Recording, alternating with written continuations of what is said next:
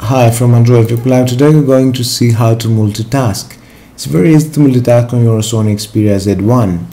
Press the double Windows button here and you can check the apps that are running on your device. You can close the apps or select the apps. You can also add to your screen some apps that will stay on the screen at the same time as other apps. So check, for example, the notes. So you can have the notes and you can open your album too. So you have two apps on the same screen. You can also add a timer and some notes at the same time, or you can just open a site and so you can have a browser and another app at the same time on the same screen.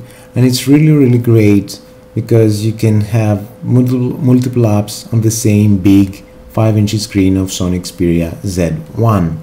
Thanks for watching from Android Web Club.